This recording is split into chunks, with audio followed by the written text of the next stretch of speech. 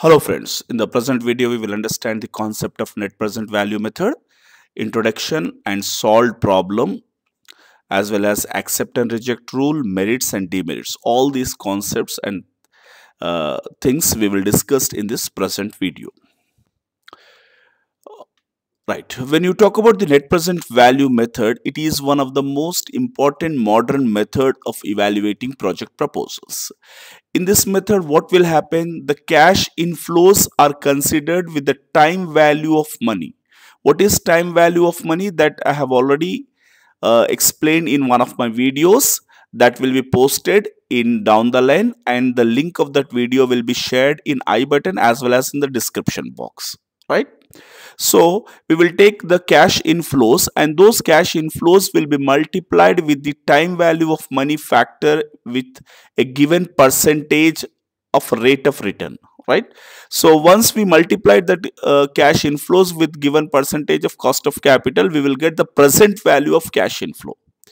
So that present value of cash inflows will be made summation, and out of the total present value of cash inflows, the present value of cash outflows will be deducted, and the resultant figure will be called as net present value.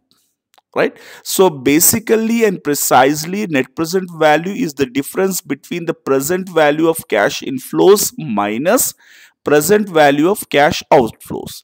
If the resultant figure is positive, is called as positive NPV. If the resultant figure is negative, it is called as negative NPV. Right. So NPV refers to the difference between present value of cash inflows and present value of cash outflows.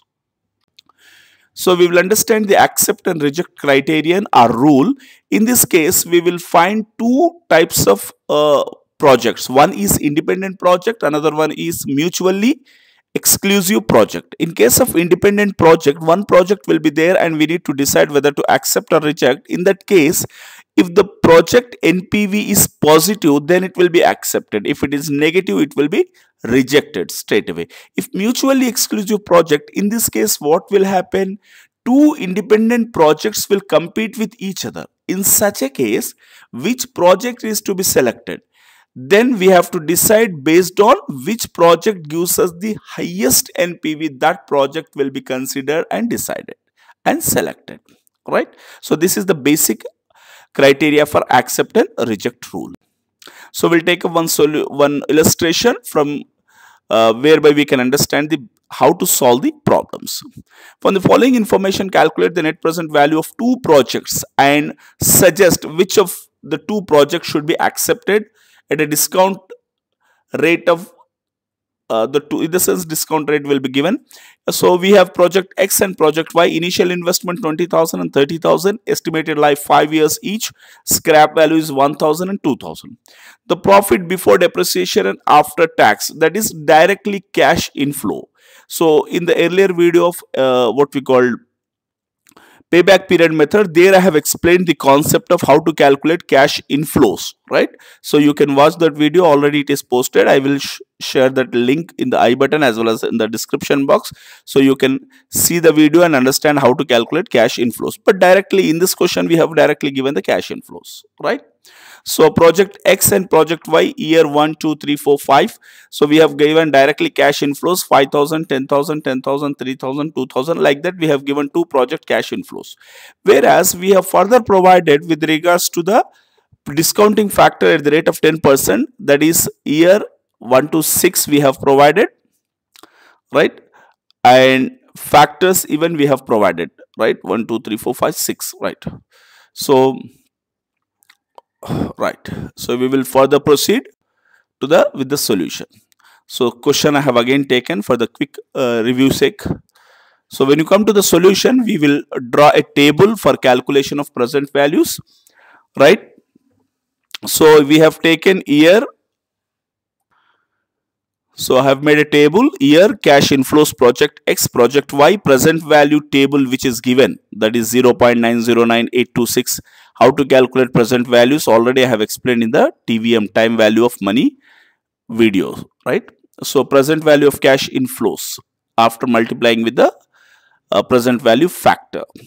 So simply we will make the table like this. Then further you can proceed with, you will write years 1 2 3 4 5, then scrap value at the end of the financial year, at the end of the 5th year you are getting. So project X, cash inflows of project X directly whatever given in the question that I have written. Then present value factor table 1 at the rate of 10%. In the table I have written the present value factors that is given in the question: 0.909826751683621, right? As well as 5th year, even we are getting the scrap, for that also I have written 6 to 1, right? So then I have multiplied the what we call cash inflows with the present value factor. Then I am getting what? Present value of cash inflows, right? So all these present value of cash inflows, most important, 5th year, along with the cash inflow of the project, we are even getting the scrap value. That scrap value even will be considered and multiplied with the 5th year discounting factor, that is 0.621. So when I multiplied with present value, that cash inflow with the present value factor, I got present value of cash inflows. Then I made the summation of present value of cash inflows. Then that is total present value of cash inflows. From that, if you deduct our investment, how much we have invested in the project, that is 20,000. The resultant figure 4,227. This is our NPV, right? So like this, we need to calculate our NPV. So I will take the project Y even. So cash inflows I have taken, right? So cash inflows of project Y, 20,000, 10,000, 5,000, 3,000, 2,000, 2,000, multiplied with the present value factor, that is 0.909. Then we will get resultant figure, present value of cash inflows, right? So once we get that present value of cash inflows, make the summation, that is total present value of cash inflows. Investment is 30,000 deducted. Resultant figure is 4,277.28 and 4,227 project X, 4,728 project Y. So this is our net present value called as NPV. Then as per the accept and reject rule, this is a mutually exclusive projects. In the sense what? We have two projects, that is X and Y. Of these two, one is to be selected. Which one is to be selected? The highest NPV. That is project Y is to be selected as it is giving the highest NPV. Right? So this is the methodology and mechanism we adopt for working out or solving the problems. Right? So we will proceed with the next slide where we will understand the merits very precisely. This is theoretical part. So when you talk about the merits, merits of the NPV method, net present value method, it recognizes the time value of money. That's the reason why we call it as modern method of capital budgeting evaluation. It considers the total benefits arising out of the proposal. Total benefits will be considered. Whereas it is the best method for the selection of mutually exclusive project. That's what we have discussed. Then it helps to achieve the maximization of the stakeholders' wealth. Always the objective of the organization is to maximize the stakeholders' wealth. That should be. Then when you come to the demerits, limitations, it is difficult to understand and calculate because time value factor is there. So sometimes it is difficult for the people to understand and difficult to take the exact cost of capital at which the money value decreases. Then it needs the discounting factor for calculation of present value. As I told you, it is difficult to determine at which percentage the money value is decreasing. Then it is not suitable for the projects having different effective lives. So we cannot compare the different effective life projects under mutually exclusive, right? So these are some of the demerits. Thank you very much for watching my video.